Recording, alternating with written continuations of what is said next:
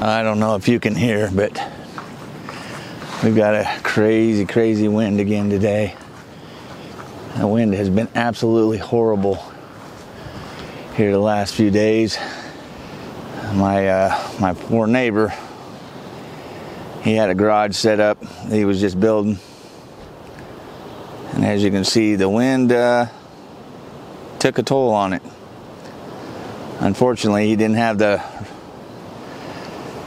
roofing on. Pretty major winds this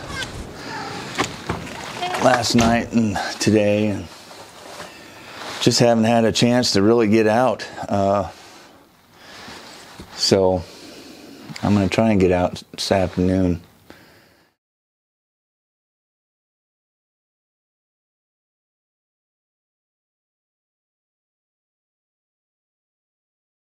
Well, it's April 10th. We finally made it out into the blind. Got set up. We tried to come out a couple other times this beginning of the month, but it was just so windy. Today's even windy. Yesterday was gorgeous. I should have came out yesterday, but I was so tired, and after getting off work, I slept until about 5:30 in the afternoon, so anyway, but it's a beautiful day. It's warm, but we do have a pretty good breeze. I'm down in a little valley here. I was hoping that it'd break the wind, but that wind's actually just coming straight down through here. But the good thing is, our sound should carry out through this bottom, and if there's any turkeys in here, we should be able to get their attention if they're at that stage. So we've killed turkeys in here before. I know early spring walleye fishing down here at the dam, I've heard them in here, so I know that they're, and I've killed one in here COVID year 2020 at about 5 yards. You can see that video. Just go back to 2020 videos, and you'll see that 5-yard shot that I made on him through a tree line. Yeah, I just figured this would be a good spot. I was hoping we were a little bit more out of the wind, but it's not too bad. This blind is pretty good when it comes to wind, even if it's 360 view. I've got the backdrop up today, so we're kind of blacked out. But we're going to get, got everything situated here. We're going to get the calls going. See if we can't get something to answer us. It's about 11:30, getting close to noon. So that's usually about the time that these toms start breaking off from hens, if they're even to that stage. I don't know. With the weather being the way it is, it's hard to tell what kind of stage they're in right now. But we had a huge snowstorm last month, about 3 weeks ago. Not even 3 weeks, probably 2. Yeah, it's been about 2 weeks now. And we got dumped on, blizzard-like conditions. So that may have set them back a little bit.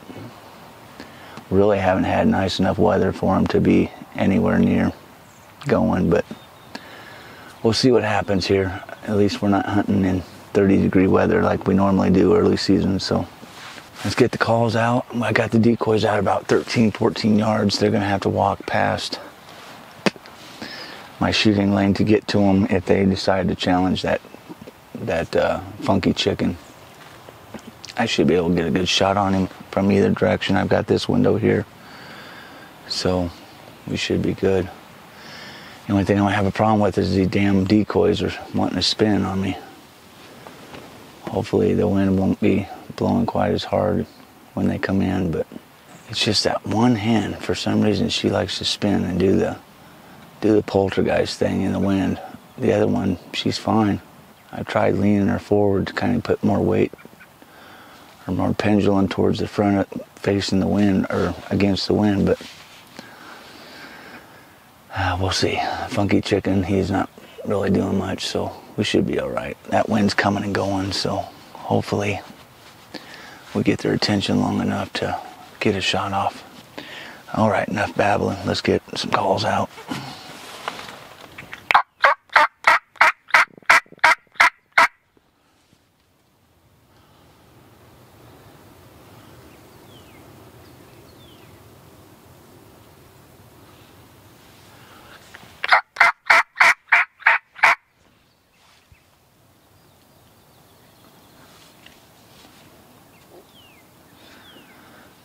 if this spot pans out. Be pretty cool to kill one in here.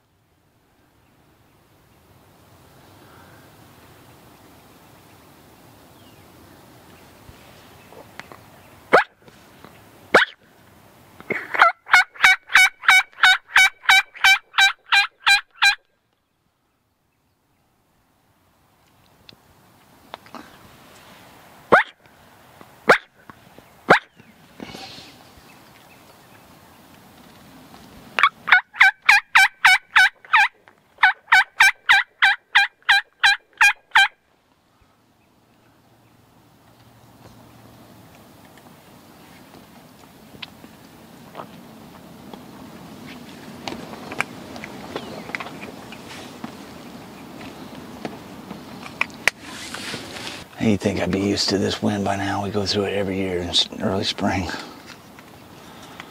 It just gets old after a while. Trying to practice, get bows set up, get ready. It's all right. I'm gonna keep a positive attitude today.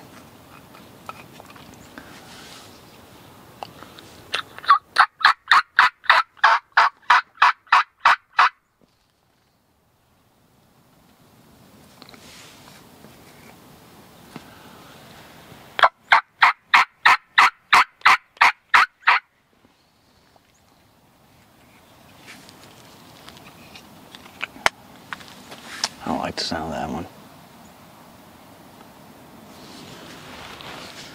Getting warm. So we got the bow all set up. We're still waiting on our sunshade and lens for this new black gold sight, and then that side-to-side bar, that longer bar. We're needing that. So. But I think I've got it dialed in to where we should be okay. I just have to fudge it a little bit to the right or bring it over on my nose to make up for it. But it's not bad. At 20 yards, it's hitting dead on, so we should be fine. So, got Wasp mechanicals again.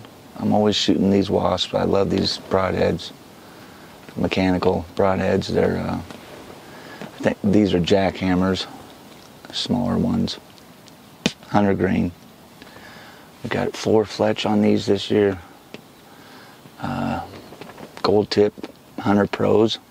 I think I'll be shooting that this year with my 3D setup. Will have the same thing, just lighter. These have. I've got 25 grain weight in the front of these, so these are coming in about 430 grains or so, 432, something like that.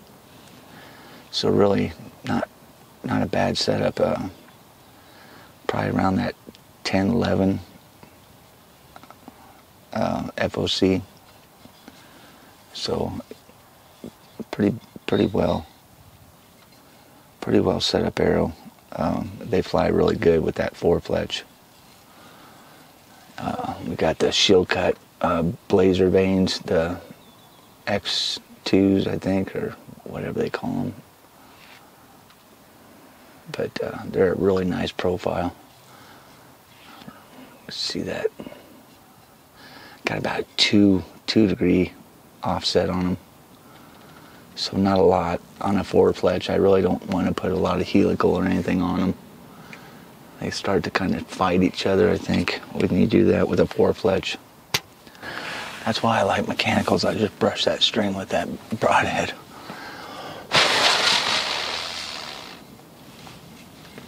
That's a good spinner.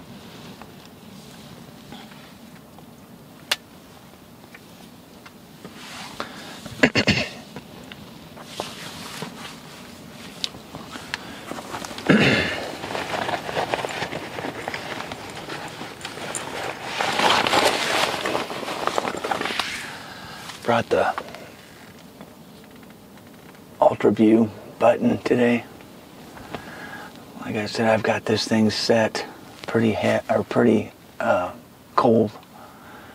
I've had it light since I've got it, and I'm just really punchy with it, so I decided to really stiffen it up so I have to pull through it. Seems to be working pretty good. I just practiced about 3 or 4 hours yesterday with it.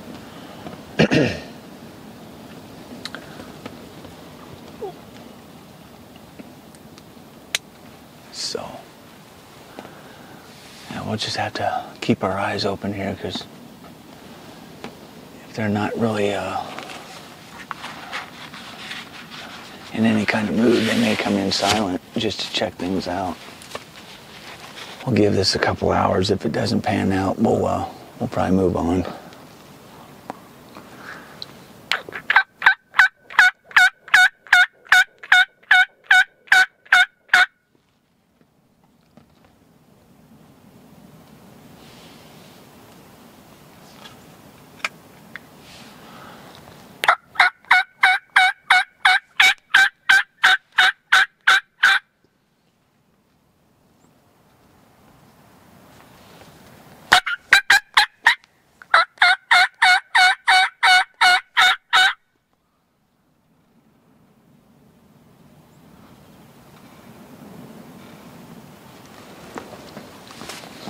Calling pretty loud because of this wind. I want to get that out there.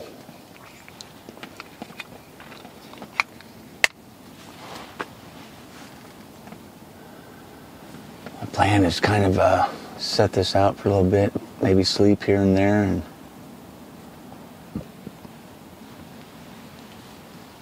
hopefully something comes trekking through.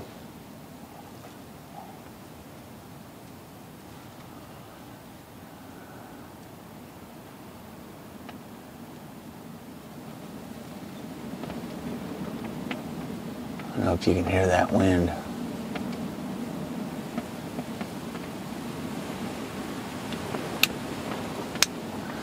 You see, I gotta turn that off. That could screw, gosh damn. That could screw a hunt up quick.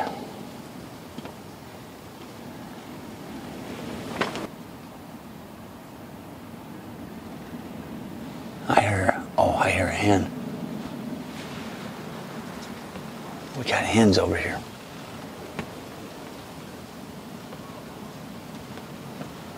We got hens already. Here, hear that? We got another hunter coming in, but I don't think so. It's not shotgun season yet. Next weekend.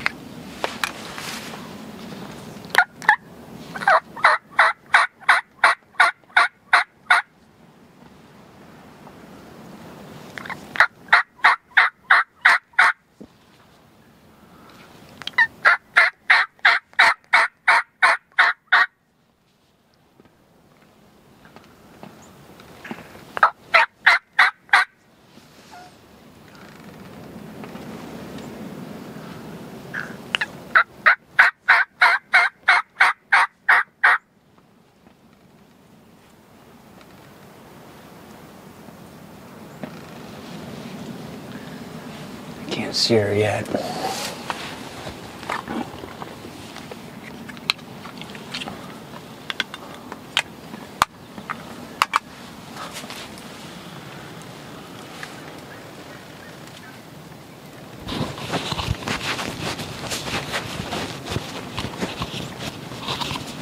Wow. That's cool just to hear a hen though.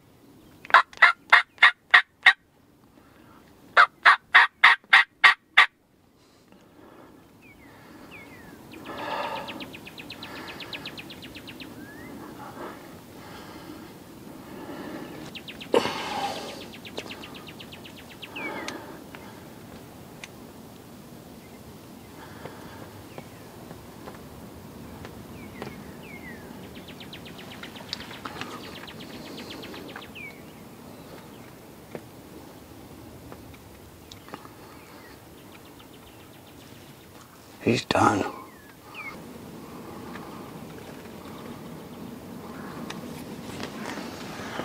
Oh man. I was pretty nervous about this release because I got really, man, I got like a heart rate going, and I had the camera stand right next to me, so I had to like try not to bump that with my bow. I was like, oh man, if I pull this back and I'm in that, I didn't even have time to turn on the, I mean, I had time, but I wasn't even thinking about it. I forgot all about the GoPro. Holy cow, that happened so quick. I was not expecting to see that many turkeys that quick. Wow. There's two or three more over there coming in. Looks like there's 2 toms over there. This place is a haven, man. You see the toms over there? I don't know if you can see them now, they're running.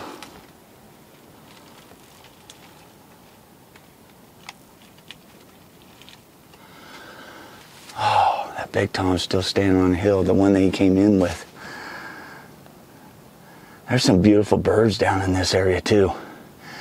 I shot that one that I shot at 5 yards in 2020. He had almost a tiger striping to his fan. It's really beautiful. And I don't know what this one looks like. I'm hoping he's a tom. I assume they were both toms because they were together, but I don't know. I just picked the first one that walked into my sights and just let him have it. I didn't, you know what? I honestly don't even remember aiming. I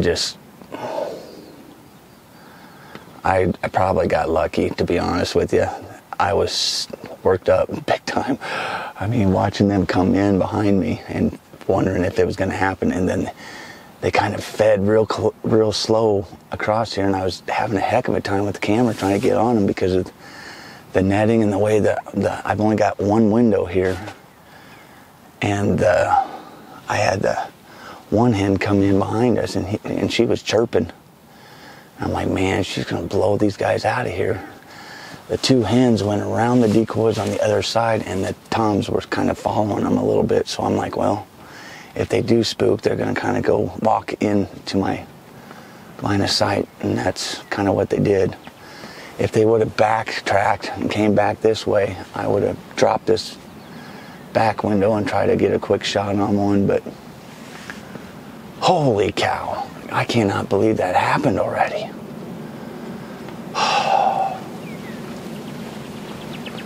We can only get 2 this year. They dropped the tags from 3 to 2 this year, so, but that's fine. You know, I kind of want to get out and do some fishing, so if I can get these turkeys tags filled right away, just give me more time to go out and fish and do 3D tournaments and things like that, and I have to worry about it.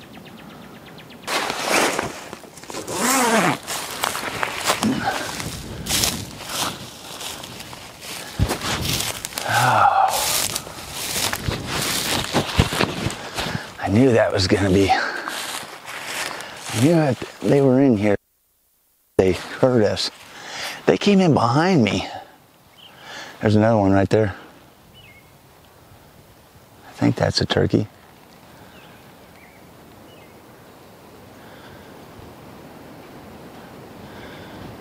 Oh, maybe not. I don't know. But anyway, they came in off this hill. I walked in from that side, so they must have been up here on that shelter belt line. There's a shelter belt that runs up this hill. And I'll bet you they were up there out of the wind. And they dropped down. There's a little creek bottom that runs through here on this side. That is a frickin' turkey.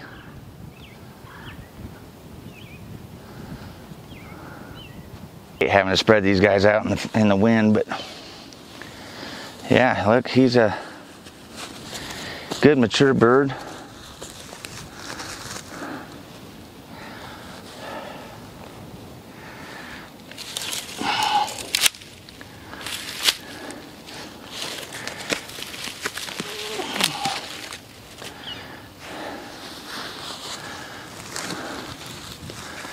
It's always fun trying to get these wings to stay out.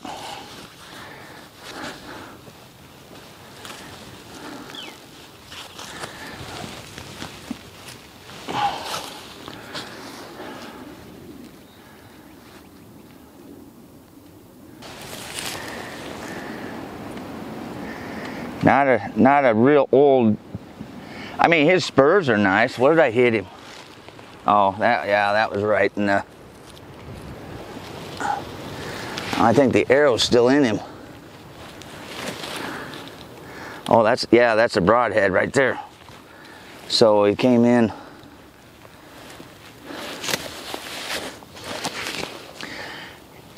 Came in right here. Went out the side.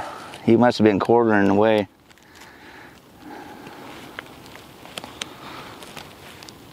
So that broadhead didn't make it all the way through, but it blasted him good enough to put him down. There we go. Now we can get it out. Yeah, so it came out right here. Actually, it was perfect. It was right through here. Right midsection, right above the legs. So yeah, it just got hung up on the skin on the other side. Broadhead's still in good shape, I think. And there might be some stuff down in that, but yeah, it snapped right in half. It's about perfect. They flew true. Flew pretty true in there. Oh, that's a big bird. I'll show you. There's his beard. He's not a huge beard, but he does have some pretty nice spurs for this area. See that? They're not bad. These spurs are always usually, I mean, you can hang them off there a little bit, but yeah, gorgeous. Awesome day. Thank you, Lord. Thank you. All right, well, I want to thank everybody for watching, and if you haven't yet, subscribe. Go ahead and subscribe and hit that thumbs up. Hopefully we get some more hunts in for you this year. Stay safe out there in your hunts, everybody. We'll catch you on the next video.